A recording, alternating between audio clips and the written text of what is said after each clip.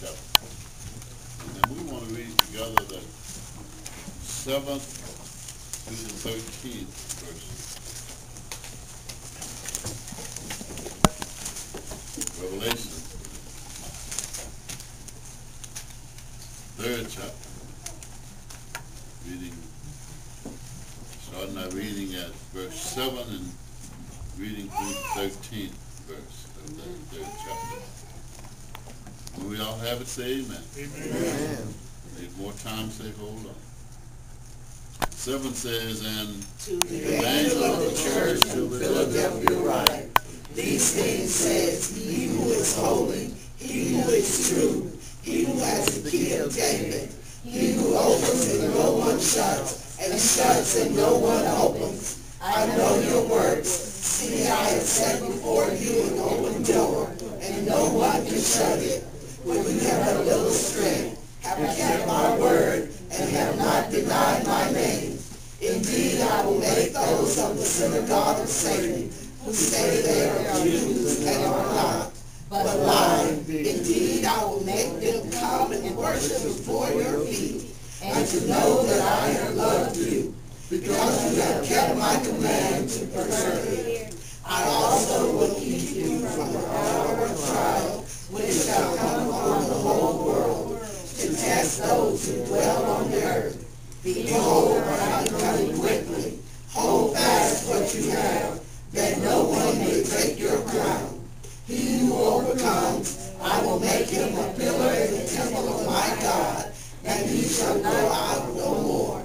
I will write on him the name of my God, and the name of the city of my God, the new Jerusalem, which comes down out of heaven from my God, and I will write on him my new name. He who has an ear, let him hear what the Spirit says to the churches. Amen. Amen. We have a seat. And we want to talk about the faithful church. Amen. Faithful. You know, thank you.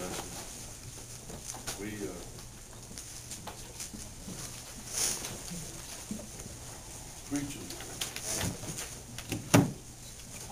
the Bible in general, we sometimes beat folk up. All right, come on now. Amen. It's not our intent to beat them up, but the Spirit of God beats them up. When you hear the word, if you don't get beat up sometimes, something's wrong. All right. All right. Amen. All the perfect folk are gone.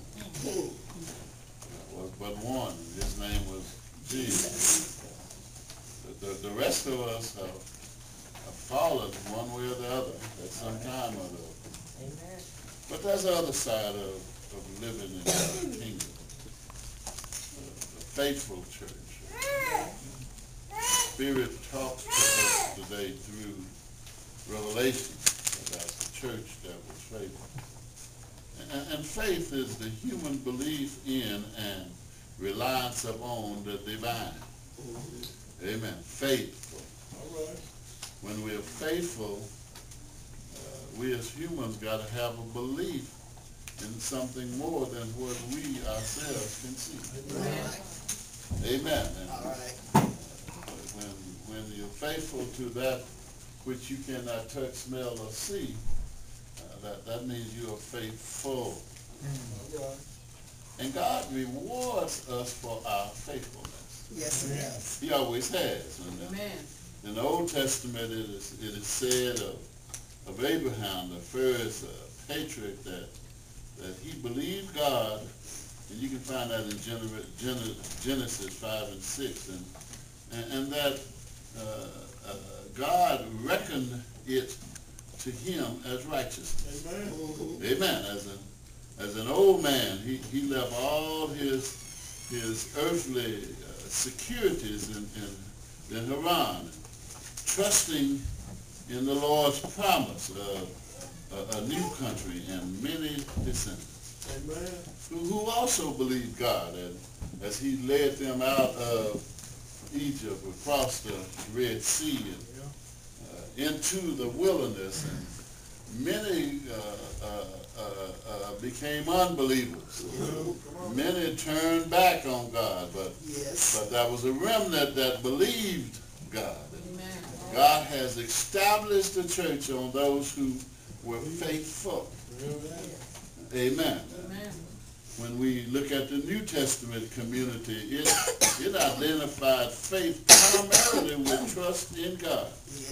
The emphasis of Jesus' teaching is trust in God, not only for his great power which can accomplish miracles, but also for his loving concern for the necessities of human life. Amen. You know, sometimes we tend to forget that God really cares about what's going on with us day by day. Yes, he does. Yes, he does. God cares whether you got clothes on your back and a roof over your head. So sometimes we forget to talk about how much God cares about us. I told Deacon Larkin as we talked in the office earlier that when I realized that scripture when it says, while I was yet in my sins, God died for me. While I wasn't worthy of anything but death, God sent Jesus to redeem me from myself. When you look at the Word of God, you find that God sent Jesus to rescue the people that had broken God's law. The ones who were thought worthy of the punishment that God gave to us, told us about when he saved us. Amen. And yet God, in his loving kindness, saved us from a fate. Amen. When you think about that, you have to think about how good God really is. Amen. Because none of us, and I listen to Deacon Palmer always talking about that we all were something else before we became saved. Amen. And sometimes we forget that even in our something else, God was with us. Amen. I dare to say that there were probably some people who were doing some things on yesterday that they shouldn't have been doing. Yet God woke us up all this morning and gave us an opportunity to come and worship him. Now there are those who chose not to today. Amen. But God still woke them up. Let me tell you, God didn't have to allow anybody to wake up this morning. Amen. And so those who were still up doing what they do, partying or whatever, when the morning came, amen, they missing out on an opportunity. Amen. Because this is an opportunity to worship and thanking God for what he's done for you. And let me tell you something, if you ain't got nothing to worship and thank him for, then you really ought to be worshiping him. Amen. Because it's only through our praise, and we say it all the time, when our praises go up, blessings come down. Some of us ought to be in a state of praise continually all day, every day. Amen. Looking for and anticipating that which God has already promised that he'll do. Amen. Amen. When the Apostle John indicated that those who believe in Jesus would have eternal life. Amen. Paul said faith is believing in what we cannot see. Amen. Faith is the substance of things hoped for and the evidence of things not seen. The faithful church trusts God to see them through the storms of life. And it causes us to want to learn